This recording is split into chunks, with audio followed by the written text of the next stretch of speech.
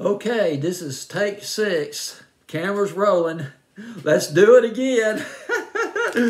How you doing? Dean Kirk on the countdown. Back on the fancy countdown, fancy playlist of August 29th, 1987. Going from Echo and the Bunnymen to Janet Jackson, now to Smokey Robinson, a legendary Smokey Robinson at number 28. Up 9 from 37 with One Heartbeat.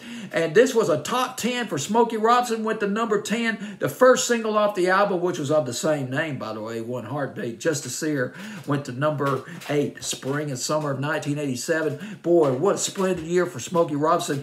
ABC had this fantastic record. Remember ABC? I think I like about every hit single they put out. They put out When Smokey Sings, and a tribute to Smokey Robinson. They did a big hit back in the summer of 87, and coming up later on on this fantasy playlist. Now, Smokey Robinson and the Miracles, that started out back in the 50s. When they first started out, they played the Apollo, the legendary Apollo. And you know how merciless, they don't show too much mercy over there at the Apollo. Their show did not go well. Smokey Robinson and the Miracles, they fared so poorly, I guess, in their performance that the manager asked for his money back.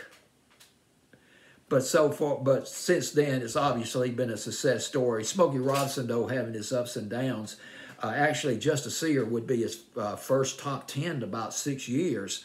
But I'll go into more into that in just a few minutes. The song was written, One Heartbeat, written by two guys, Brian Ray, American session musician, along with Steve Legasic. Steve Legasic, a keyboard player.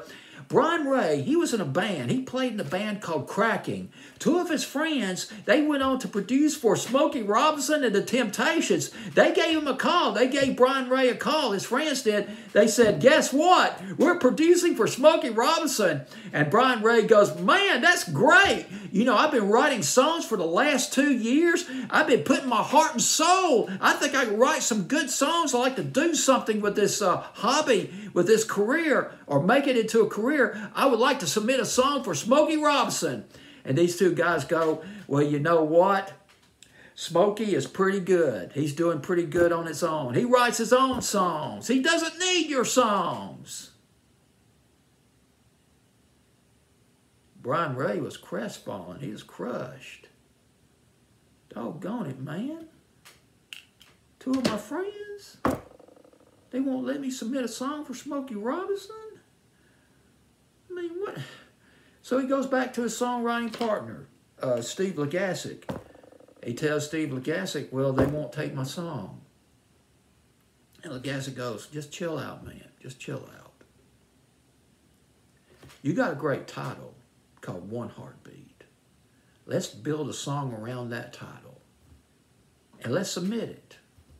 Let's do it anyway. They made the song that Thursday. They made the song. They demoed the song. They put the song on cassette. They submitted the song on Friday. And guess what? That Sunday, they got a call from somebody who worked with Smokey Robinson. They said, look, he said, look, Smokey Robinson likes your song. Bring all the stuff with you, all the instruments that you made on the demo, including that 32-track digital board that you used in the song, all the instruments that you played on the song. We're going to make the song just like the demo because it's so good.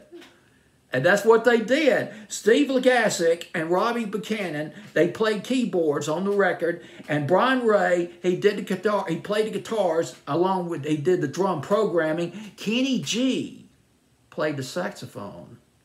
He provided that signature saxophone solo in the record. One Heartbeat by Smokey Robinson. The song was put on an album, and before you know it, it was the title of the album, and it was released as a single and went top 10. Smokey Robinson and the Miracles, boy, I tell you what. Shop around back in 1960. Bring back some memories. The Tracks of My Tears, best known for The Tracks of My Tears. I second that motion. But those other Lost 45s that you don't hear that much anymore, including the thundering percussion of Going to a Go-Go back in late 65, early 66. And Baby, Baby, Don't Cry, that high falsetto of Smokey Robinson, so that tenderness, he's not afraid, wasn't afraid to expose his vulnerability. Baby, Baby, Don't Cry in 1969. Of course, Tears of a Clown, one of the most powerful songs ever in 1970. And of course, another personal favorite of mine by Smokey Robinson. Oh my goodness, I Don't Blame You at All. Back in the spring of 1971, boy, getting goosebumps thinking about these songs. Now, Smokey Robinson, he left the Miracles in 1972. He had some moderate crossover success in the 70s for a while. He did Baby Come Close, a nice smooth R&B record in 1973. And Baby, That's Back At You, he did that one in 1975. Not really, just top 30 things that he put on, top 40, top 30 things he put on Billboard's Hot 100. Had a number of R&B hits in the 70s. But then late 79, early 1980, he roared right back into life with Cruisin', which number, it was a top 10, top 5 single, and Being With You a year after that in the spring of 81 went to number 2. But do you remember a song he did with Rick James? Boy, it was a powerful R&B record, a Quiet Storm record of sorts, him and Rick James doing Ebony Eyes. Boy, I remember watching that video on Night Tracks back in 1984. It might have been 85. And although that went to number 43 on Billboard's Hot 100. And then we got Just to See Her and One Heartbeat. One Heartbeat coming in at number 28 on my fantasy playlist of August 29th, 1987.